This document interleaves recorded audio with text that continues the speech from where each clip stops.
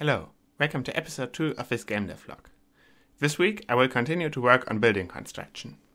I want NPCs to be able to install planks on the floors, so they obviously need to carry the planks there.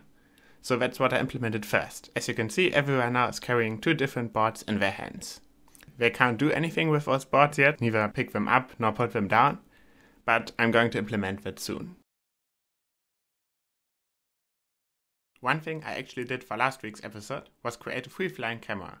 The controls are still a bit clunky, but I can move up and down, left and right, can zoom in and out, and I can also pan the camera around. And I used that to capture last week's thumbnail, and I'm probably going to use it to capture more relevant angles in the coming videos.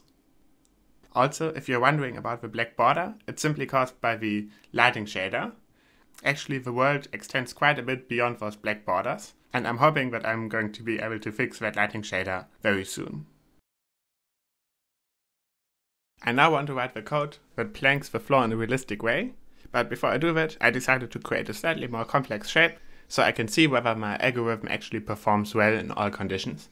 That's what you're seeing now. Now I can start writing the code that actually tiles the floor.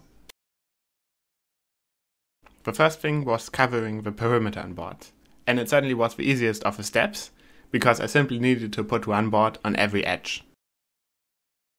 Next, I added these support beams, which have quite some space between them, so I can mount the actual floorboards at a 90-degree angle on them. Next, I added the actual floorboards, which are just one long wooden plank, and I'm going to segment them very soon, but first I need to fix something different. Because the generator for the boards always gets the exact same seed, all the boards are shaped the same way, which makes for a nice pattern, but also doesn't look very realistic. So now I changed that, and you can see it before and after on the screen now.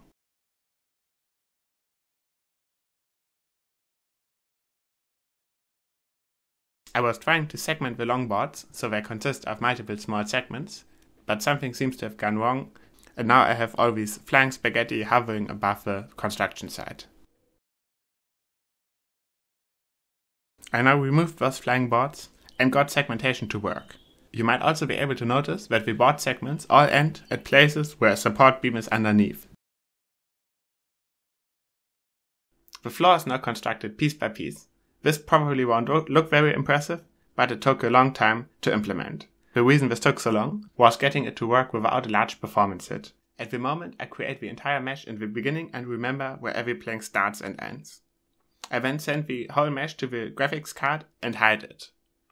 Then, whenever I want to add a new plank, I can just look up where the specific plank starts and ends and show just that specific bit. That way, I need to send almost no data to the graphics card apart from in the beginning. At the moment, those planks are just added in quick succession to demonstrate how the system works, but next week I'm going to work on having the NPCs actually install individual planks.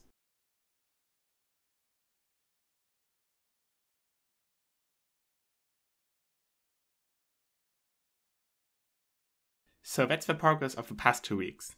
Some things took longer than anticipated, but I'm still quite happy with the overall result.